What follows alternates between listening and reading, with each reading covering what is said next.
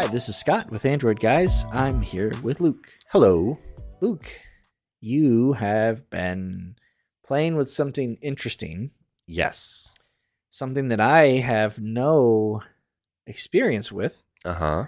But I'm very curious because you've had some experience with these types of things before. Yes. And owned some. Yes.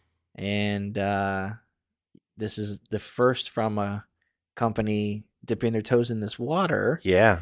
So let's stop burying the lead. Okay. Luke is going to share his review or opinions, findings of a 3D printer. Yeah. From Anker. Yeah, it's the AnkerMake M5.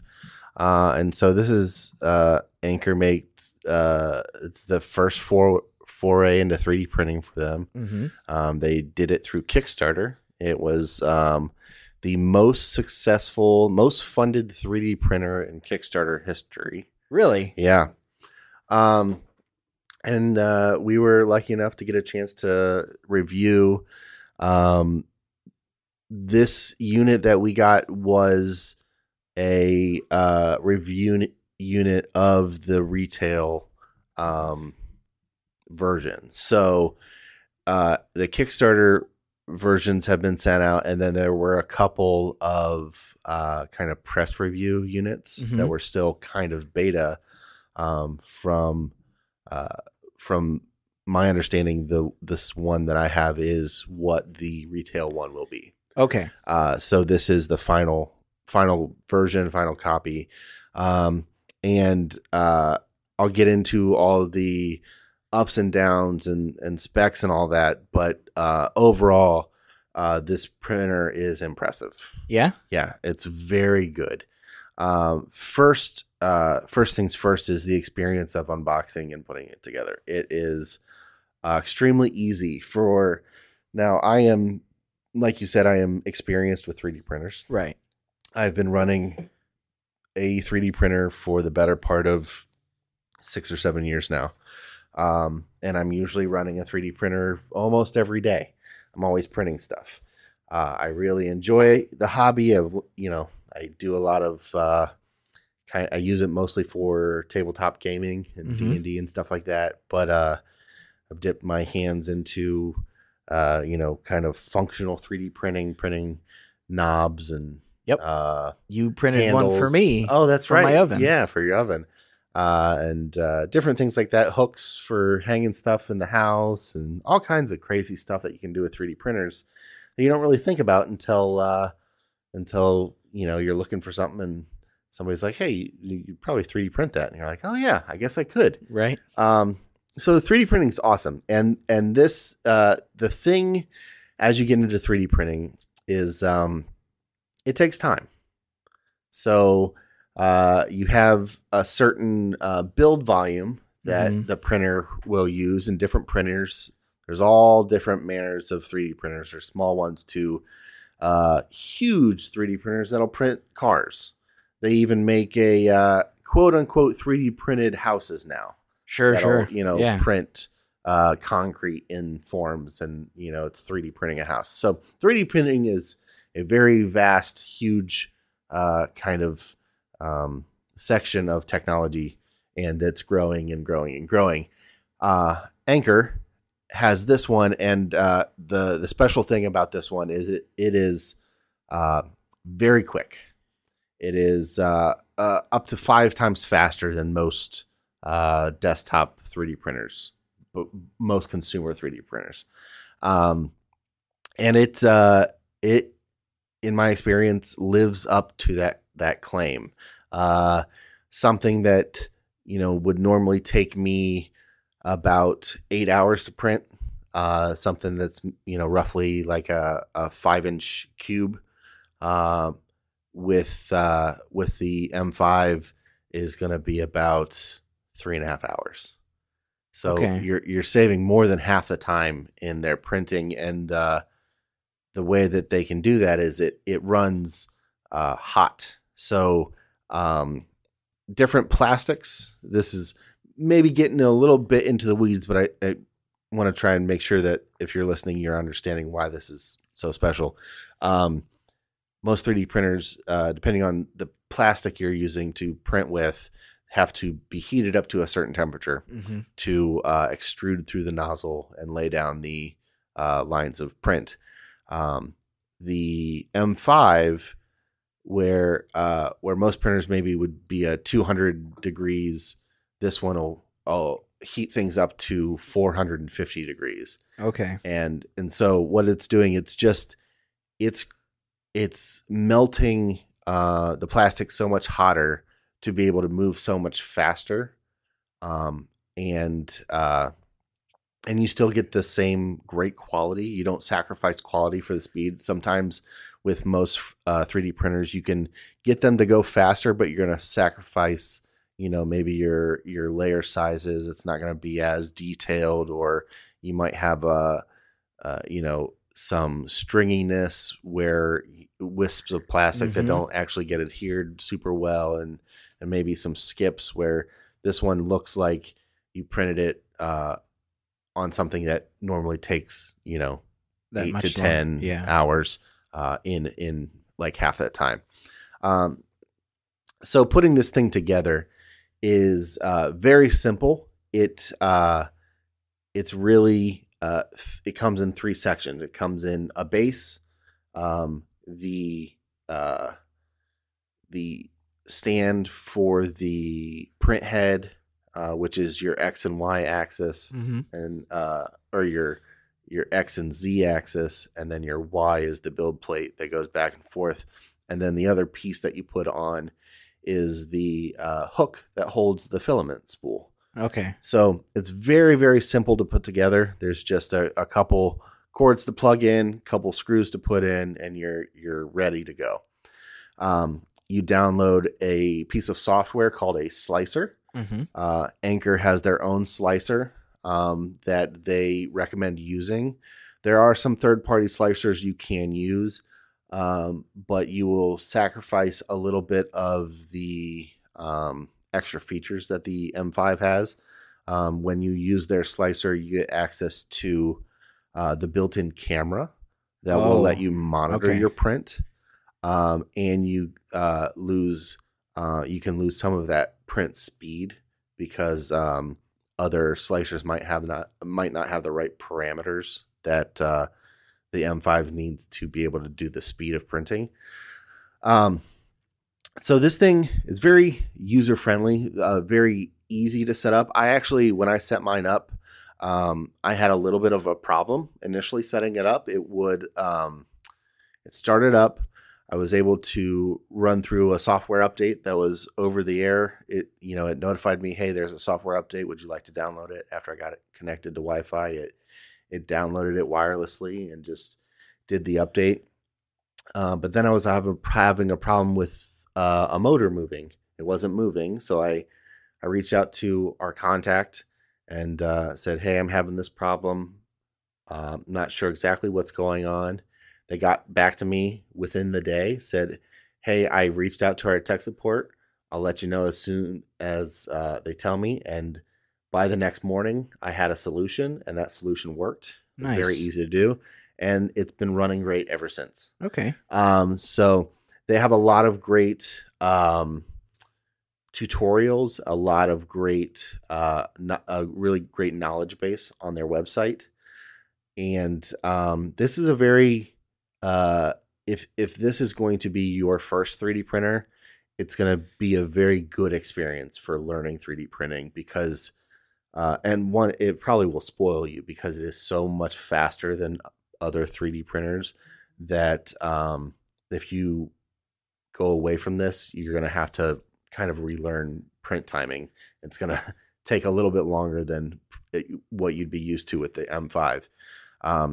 It still, to me, is kind of blows my mind how fast it is. So that you mentioned, like, if this is your first 3D printer, it's interesting to note, or worth noting, that this is Anker's first time sticking their toe in this water. This is a company who historically does like phone accessories. Yep. So for them charging blocks and charging bricks and things like that, and they kind of stepped into this world, and I mean, it feels like they've hit a home run. Now, there are a couple things that aren't as great. One of them is that slicer that they provide. The slicer works as far as you put your STL file in there, and it will slice it up into slices. So a 3D printer prints things in layers, and they call those slices, and that's how you get your full 3D print. Right. Excuse me. The slicer for the M5 is good. It will slice a file no problem. It's missing a little bit of those maybe just added features that make there's like I don't know the right way to say this. It's just a better experience. Maybe it's not a needed thing, but some things that I would maybe like to see as a better copy and paste feature. Okay. Because right now you have to select an item and then you copy it, and you can't just keep copying. You can keep copying, but it just copies in place. And then there's not a button to kind of arrange your different models on the print bed virtually. Oh, right. So you kind of have to spread things out manually. So that takes a little bit of time. And then in spreading things out manually, there are arrows for moving, left and right and up and down. Whereas other slicers, you can just click and drag an object somewhere else and it'll move it around. So a couple of those little features that I think probably could come through on a software update and be totally fine. But it's missing some of those. If you are used to 3D printing, the slicer is missing a couple of those features that, most slicer software has. This also can be paired with an Anker app, where you can log in with your account that you set up, and you can actually view with that camera that comes standard on the M5. You can actually view your prints in real time to see how they're printing. Oh, nice. Where normally in most other printers, you're setting up a GoPro or something separate to keep an eye on it. This has that built in, and then also it has the ability that it will auto record a time-lapse video for you. So you can then share that time-lapse video on a social media platform or on your website for customers to kind of see, this is how this print happens. Or the new series of characters we've created are rolling out. Right, and here's a video to share. Video of the time-lapse of them being created, and that's all baked into the software, and that's all comes with it. It's not an extra feature or anything like that, and that works great. So yeah, overall, I'm very, very impressed with this printer. Okay, it was ambitious for them. I remember when the Kickstarter rolled out, and a lot of people were like, Anker, is this the same company that did this? And stay in your lane, bro. Are you sure? Yeah. And it was claiming 5 times faster than most other 3D printers, and it's like, hey, this is your first time. We'll wait to see. Hopefully, pretty bold stuff here. But I mean, man, they delivered, and the build quality. A lot of most of the pieces are metal, and it's built like a tank. It holds up well, and it just works out of the packaging. There's really not much to fiddle with. It does an auto leveling. It does an auto homing. The way you load and unload the filament works really well. It's just a lot of they got 98% of the things right. Oh wow! Okay. And it's really nice. It's really nice to see. It looks cool. It's got this kind of this gunmetal with green accents and stuff. It's a cool looking machine. It looks a little bit more modern design. Yeah, as I'm looking at the website and I'm looking at this, some of the other 3D printers I've seen seem very kind of like, Yep, that looks like the inside of something. Like, yeah, that looks like a robot. Yeah. This looks kind of like a cool tech appliance. Right. Yeah. This wouldn't look out of place sitting in an office. No. Now, one thing I will say is because it runs so fast and runs so hot, you have to have some compensation for that in a fan. Mm-hmm. This thing is not super quiet. Oh, okay. So it's not loud. It's not like you can still talk over it, and it's not a distraction as far as having to talk louder or not be able to hear somebody if they're saying something to you. But it is noticeable. You'll notice it's in the room because you will hear it's similar to if you're sitting with your laptop and the fan on your laptop kicks on. I was going to ask, like, with a robot vacuum running in the room. It's a little bit louder than that even. Okay. You'll notice that, but it's not I don't think it's not enough to say don't buy this. Sure. It's just something to know because it's running so fast, because it's using the temperature at such a high temperature. The fan is always running. So that's something to notice. But yeah, overall, it's the Kickstarter units I think have been delivered at this point, and retail rolls out here really, really soon. Yeah, as of recording this, it shows the pre-order begins on October 24th. Yep. And so you're looking at less than 4 days from today. Yeah. So the pricing on this Kickstarter says the initial pre-order was $429. Yeah. And then the eventual retail will be $759. Yeah. How do you feel about that? So $759 for what this printer does, I would say the build volume. I don't know if you can pull that up real quick. I don't remember exactly what it is off the top of my head. Okay. Of what size the bed is. Oh yeah, it did. I did have that up there.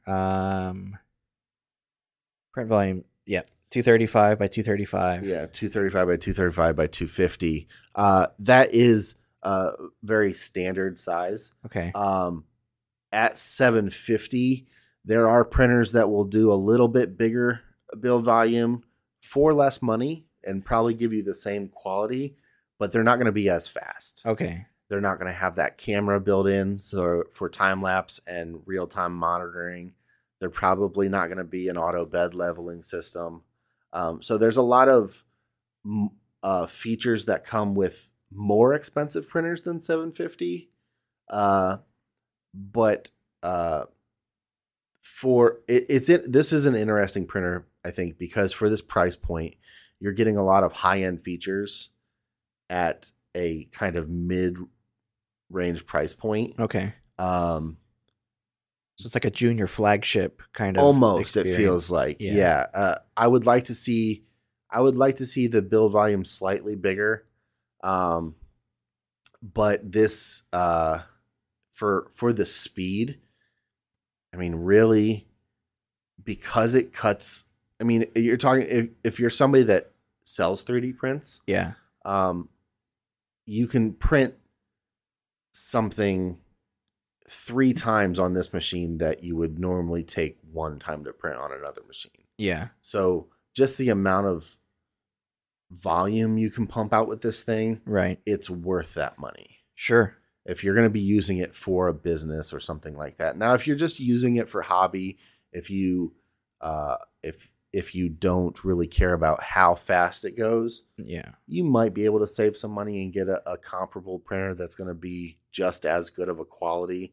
You're just not going to get some of those nice features, those extra features. Okay. But yeah, for $750 for this, I think it's a great price, and it's really a really impressive first showing for Anker, and a couple updates to their slicer, and I think it's going to be really hard for anybody to not want this for the speed alone. Cool. So that's the AnkerMake M5. M5, yep. All right. Thank you, Luke. No problem. All right, that's going to do it for this episode of the podcast. Thanks for listening. We appreciate it. If you guys have any questions, feedback, concerns, comments, anything, shoot us an email at podcast@AndroidGuys.com. We'd love to hear from you one way or the other. Luke, if someone wants to get a hold of you, how do they do that? I am on Instagram and Twitter at Luke Gaul, Gaul. And I'm on Instagram at Scott Webster and Twitter as SWebster77. Until next time, thanks for listening. See ya.